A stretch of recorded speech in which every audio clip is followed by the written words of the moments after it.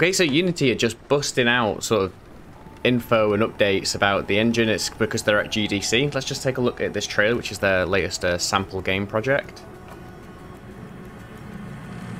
Where are we? The oasis where the Gigaya's powers were harnessed. The settlers, they left a long time ago. Why did they leave? The juice wasn't worth as much as it cost to harvest. Now it's nothing but ruins crawling with wildlife. There does appear to be more than meets the eye here.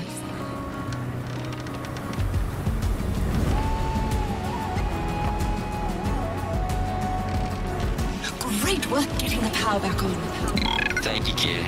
I didn't think we'd ever come back online since they turned the power off. I have no purpose if there are no settlers.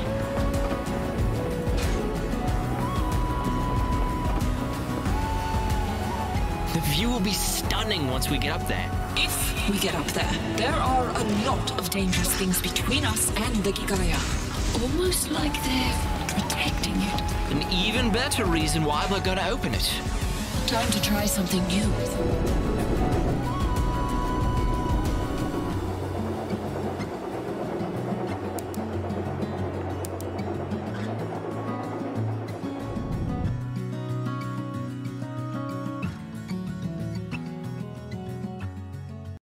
Okay, that looked amazing.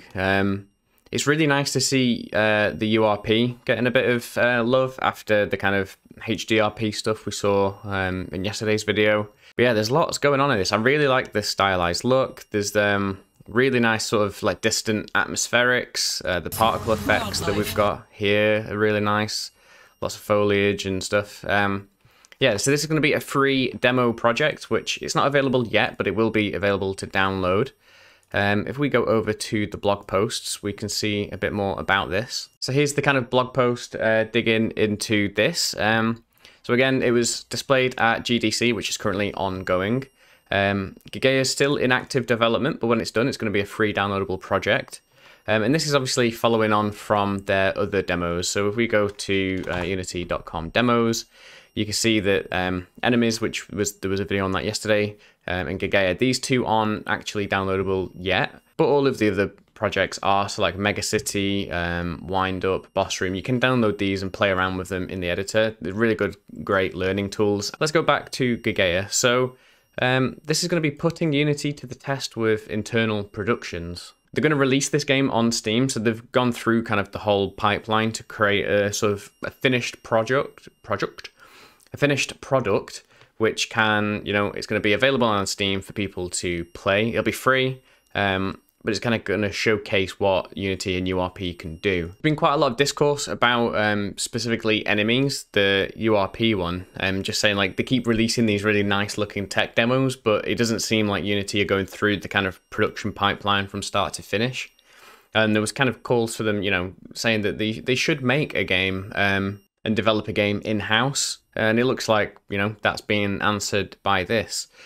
So we saw the trailer there at the start. It looks amazing. You kind of see a lot of what's going on here in these GIFs they've got. And this is kind of what I'm talking about, the full product life cycle. So like past demo projects, it'll eventually be free to download and experiment with. It's also going to be the first ever Unity demo to go through the full cycle and release on Steam. And like I said, it's using URP to create stylized graphics. And this is what I really like. So they were deciding which pipeline to use. They went for URP.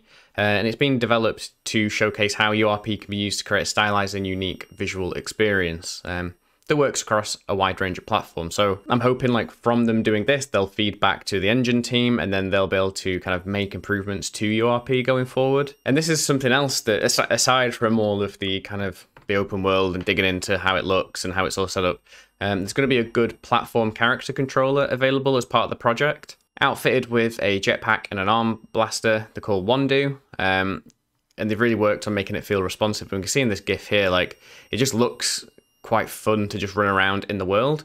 And what's great is when we get access to the project, we're going to be able to use the character controller in other projects, dig into how it works, kind of recreate it. And this is highlighting scriptable objects, rigid body physics, and animation to kind of get that platforming experience. So I'm really excited about this. And the character looks really cool as well. I really like the design on the character. But yeah, what do you think? Are you excited about this? Even if, you know, you don't want to develop this style of game, it just kind of looks fun to play. Especially because they're releasing it on Steam. It's going to be a free download. It's going to be just really interesting to kind of dig into it, I think. As soon as I know more, I will, of course, share more. As soon as we get access to the demo, I want to do kind of a good feature review of it and like just explore around in the demo. I think that'd be a really interesting thing to do. And if you want to head over to the demos page, you can sign up for updates here direct from Unity, so you'll know just as soon as it goes out and anything else is posted about it as well. So hopefully it won't go the way of their open source project, Chop Chop, which seems to just be kind of meandering along. This seems quite positive, and I'm really looking forward to kind of where it goes. So yeah, what do you think? Let me know in the comments below. Subscribe if you want to see more of these videos, and I'll catch you in the next one. Bye!